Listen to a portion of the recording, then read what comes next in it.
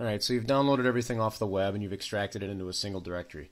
Your directory structure should look something like this, along with the application file itself and then some other various files. So let's launch the application now. The application starts in OCL Hashcat. You can see other ones along the top here. We're going to use Hashcat Lite, but I'll show you why we're going to use Hashcat initially here. We've selected the path we want. Now notice in Lite how you cannot select the path to the hash file.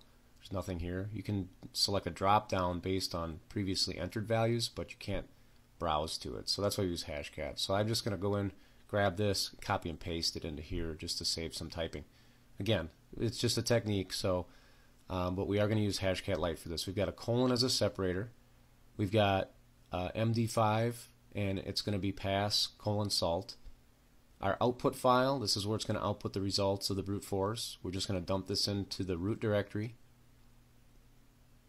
And then up here, this is going to be a numerical value, just a single numeric. We're not intermixing it with alpha characters at this time.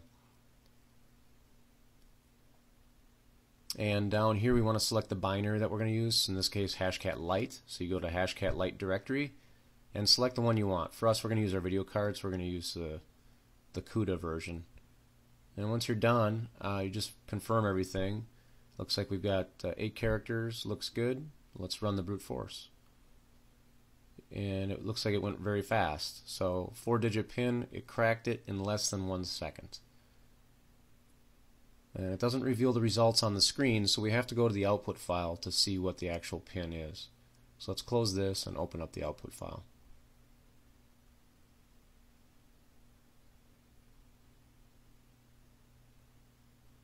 Okay, so our pin is 4567.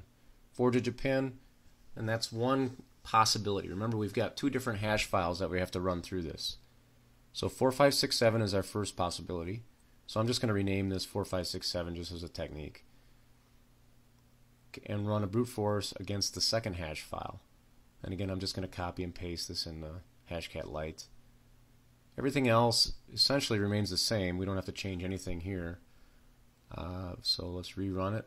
And again, it finishes very quickly. 4 digits and less than a second. And it was able to crack it. So let's look at the results. 5, 6, 7, 8 this time. So now we've got 2 different possibilities. So I'm just going to rename this 5, 6, 7, 8. One of these 2 pins is going to get us into the phone. So we're going to try that next. But at least you've got 2 different possibilities. So let's give it a shot and see what happens.